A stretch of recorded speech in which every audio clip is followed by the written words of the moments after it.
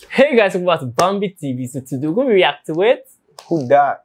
Gay boy. Julius. Guys, today we're reacting to Jordan Peterson, guys. Like, we're reacting to Jordan Peterson, destroy reporter on the gender pay gap, feminist, and equality of outcome. Guys, it's Jordan Peterson, guys. Like, I feel when you talk about Jordan Peterson, you just see someone that is really, really wise, that talks based on research and facts. Like, this guy is very, very smart. Yeah, like, he is good. Guys, let's get straight into this. No, they're not being taught that it's important to develop yourself. But does it bother you that your audience is predominantly male? Isn't that a bit divisive? No, I don't think so. I mean, it's no more divisive than the fact that YouTube is primarily male and Tumblr is primarily female. Isn't it? Tumblr is primarily female.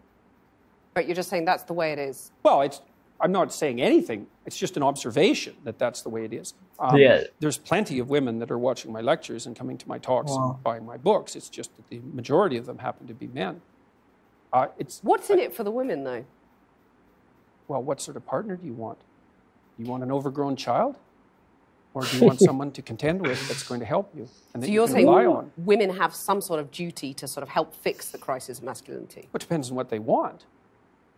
No, I mean, it's exactly how I laid it out. Like, women deeply want men who are competent and powerful. And I don't mean power in that they can exert tyrannical control over others. That's not power. That's just corruption. Power is competence. And why in the world would you not want a competent partner? Well, I know why, actually. You can't dominate a competent partner. So if you want women domination... want to dominate, is that what you're saying? No, I'd say women who have had their relationships their relationships with men impaired, and who are afraid of such relationships will settle for a weak partner because they can dominate them. But it's a suboptimal solution. Do you think that's what a lot of women are doing? I think there's a substantial minority of women who do that. And I think it's very bad for them. They're very unhappy. It's very bad for their partners, although the partners get the advantage of not having to take any responsibility. But what gives you the right to say that? I mean, maybe that's how women want their relationships, those women. I mean, you're making these vast generalizations. I'm a clinical psychologist. Right, so you're saying you've done your research and women are unhappy dominating men. I didn't say they were unhappy dominating men. I said it was a bad long-term solution. Okay, you said it was making them miserable. Thing. Yes, it is. And it depends on the time frame. I mean, there's intense pleasure in momentary domination. That's why people do it all the time. But it's no formula for a successful long-term relationship. That's reciprocal, right? Any long-term relationship is reciprocal, virtually by definition. So, let me put a quote to you from the book, where you say there are whole disciplines in universities forthrightly hostile towards men. These are the areas of study dominated by the postmodern neo-Marxist claim that Western culture in particular is an oppressive structure created by white men to dominate and exclude women. But then I want to put minorities too dominate and exclude. Okay, sure. But I want to put to you that here in the UK, for example, let's take that as an example, the gender pay gap stands at just over 9%. You've got women at the BBC recently saying that the broadcaster is illegally paying them less than men to do the same job.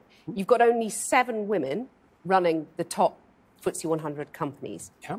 So it seems to a lot of women that they're still being dominated and excluded, to quote your words back to you. It does seem that way, but multivariate analysis of the pay gap indicate that it doesn't exist. But that's just not true, is it? That's I mean, that 9% pay gap, that's a gap between median hourly earnings between men and women. But there's that exists. Yeah, but there's multiple reasons for that. One of them is gender, but it's not the only reason. Like, if you're a social scientist worth your salt, you never do a univariate analysis. Like, you say, well, women in aggregate are paid less than men. Okay, well, then we break it down by age, we break it down by occupation, we break it down by interest, we break it down by personality. But you're saying basically it doesn't matter if women aren't getting to the top, because that's what's skewing that gender pay gap, isn't it? You're saying, well, that's just a fact of life. Women aren't necessarily going to get to the top. No, I'm not saying it doesn't matter either. You're saying it's a fact of life. There are multiple reasons for it. Yeah, but those reasons, why should women put up with those reasons? Why should women be content I'm not not saying to that get they to the should top? put up with it. I'm saying that the claim that the wage gap between men and women is only due to sex is wrong. And it is wrong. There's no doubt about that. The multivariate analysis have been done.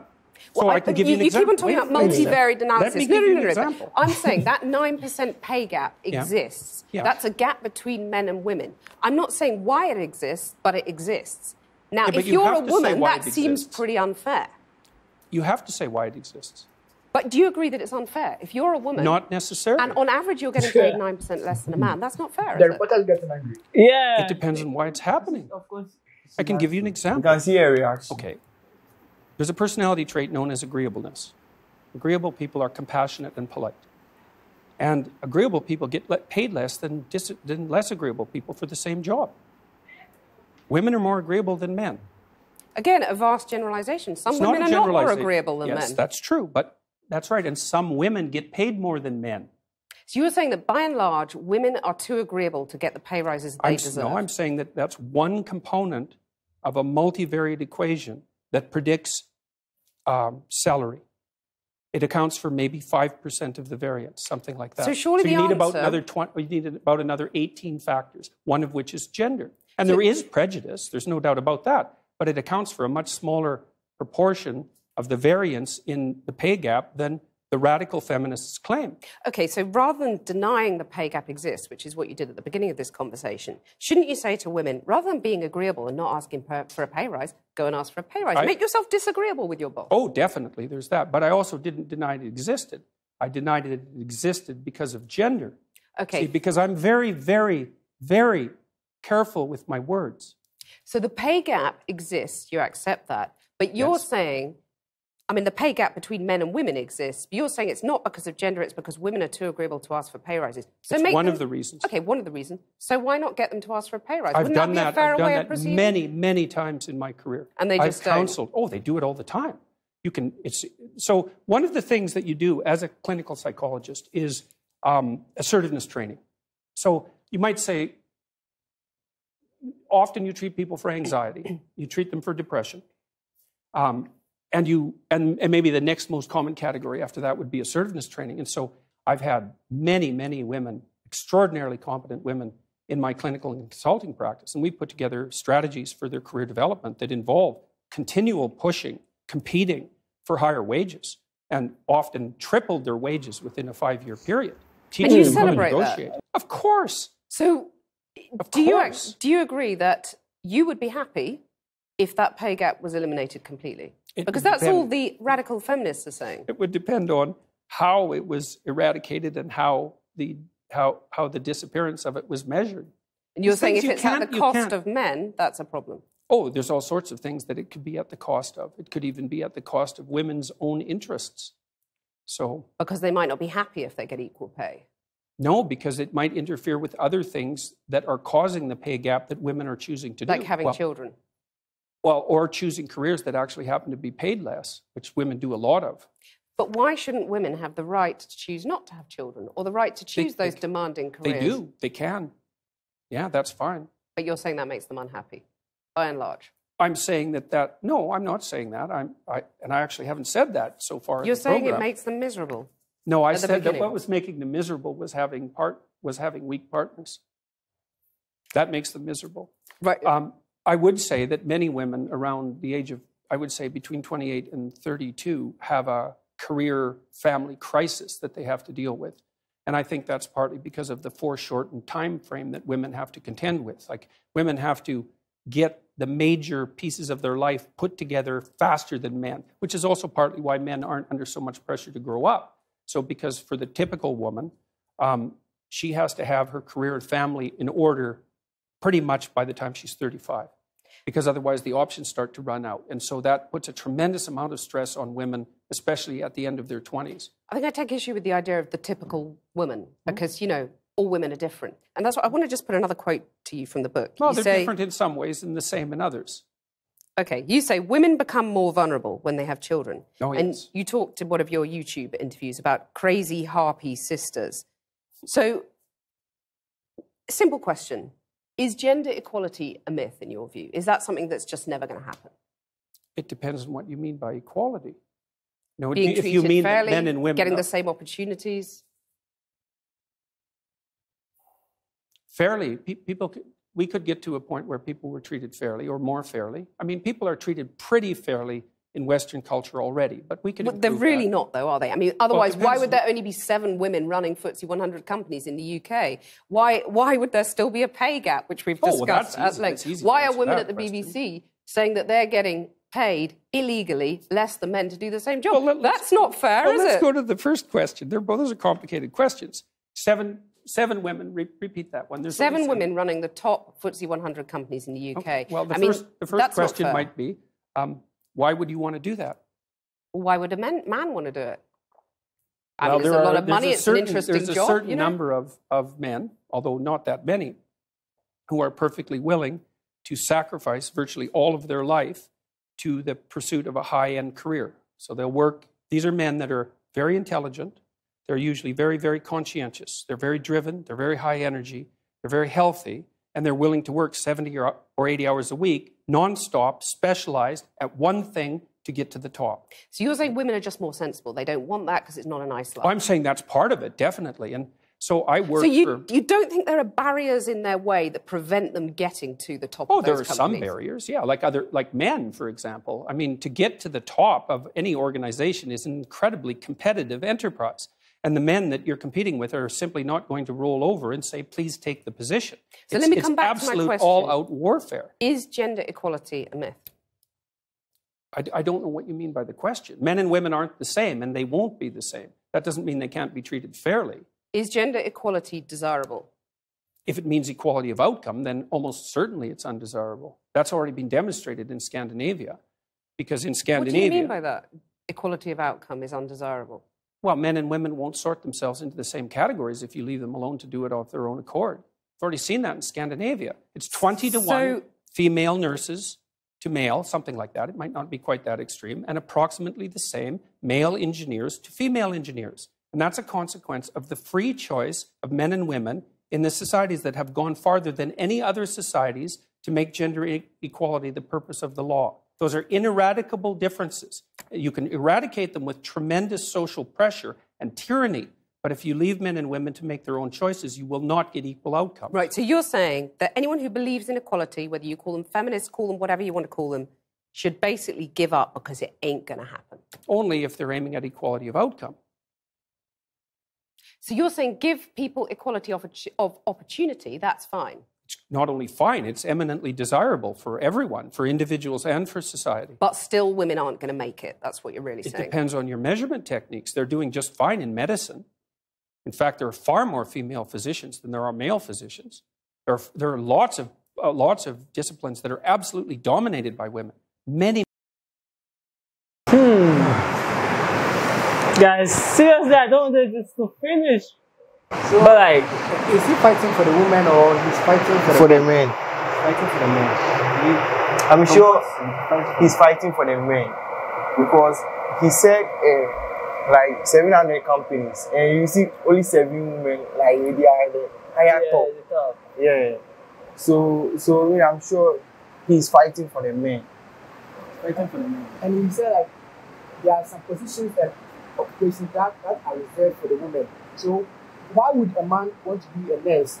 A man being it's like a woman's job, like yes. Yeah, there are some aspects of job. It's mainly for women. But I believe in equality though. Like I feel everyone has to be treated right. Yes, like of course. everyone has to pay equally. But this equality, I don't know. It shouldn't be like that. No, come on. We have to keep the men high. You see, I don't understand. I don't get it why we have to take care of the house, and at the same time we use our own money to take care of the house. Yes. We'll be taking like the pay gap. You would say. Yeah. Ladies will be taking something more high amount. Yeah. Oh, so, I think if you're the husband and your wife is taking a higher salary, I think you should be happy. Not really. Not really, because I feel if your wife is taking the higher salary, you won't feel comfortable. Like you feel the vibe in the marriage. Yeah, like because everyone is supposed to be the provider. Yes. Like you're supposed to be the one taking care of them. Always, the wife will be like just commanding you. Yeah, it's gonna be that way. Like in case you take like 4,000 and your wife take like 7,000. Yeah. So, like, see, It'll be like, just commanding you in the house. I'm the one bringing the money, like that kind of stuff. I feel right. that's why men tend to go for women. And the reporter said if Jordan Peterson was to be a woman, she's going to feel like it's unfair. Because no, wait, there are some instances the man takes a high pay than a woman. Yes. That one they're supposed to keep quiet, right? Yes. Yeah, they have to. So if a woman takes a high pay and the man is taking a lower pay, the man is also supposed to keep quiet. Yeah. Because that's what the man. I mean, Yeah. it's not his fault. Oh, like, And in the video, you can see the reporter was fighting for herself. Yeah, like she was making it stuff. look Like, she was summary. she was fighting for herself. Oh, it's Like, I think that's how it's supposed to be. She's a woman. But you have to understand. Yes. If I think he said women are more agreeable than men. Yes. Yes. So when you're taking a high pay and the woman agrees, And see, some women, they won't agree. Yeah. and this saying that what men can do, A woman can do better. But it's true, some women are, they are like, I think women grow faster than men. Yeah.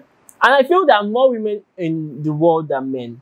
So they have more voting power. More women. But like, I feel women still choose to make the men rule. Like, it's something implanted in us from birth. Yeah, So there's a reason that women like to be dominated. yeah. Yes, and I heard like some women, they want to, like, they don't want to be a leader. Yes. And they always push the men to be leaders. And like some women, they can't lead. Now they are competing with us. Like So some women want to be taken care of. Some women don't want those stuff. Like some women don't. Of course. See, some women are bossy. Yeah. They don't want anyone to like take care of them. Yeah. So, but most women them. want to be taken care of. Most women want to be housewife. Like they don't want to work. Like housewife. seriously, like At this time, the most women, housewife is not common now. Most women, they want to have that job, but not as intensive. Like, you know, you're going to put a lot if you're a man. You know, you have to feed the womb. But the woman won't work that way. Like, there are some responsibilities you have to accept. Yes. You can't do it in this world. Yeah. So if you're a man will be the leader. Yes. And yet they don't understand. The ladies don't understand. Oh, that's some ladies though. It's But nature. I feel some It's ladies nature. do understand. Most ladies. Most ladies don't understand. They always want to be at the top. Yeah. Like, bossy lifestyle. Guys, tell us what you feel about this video in the comment section, guys. Be sure to like, share, subscribe to our channel. We'll see you next time, guys. Peace.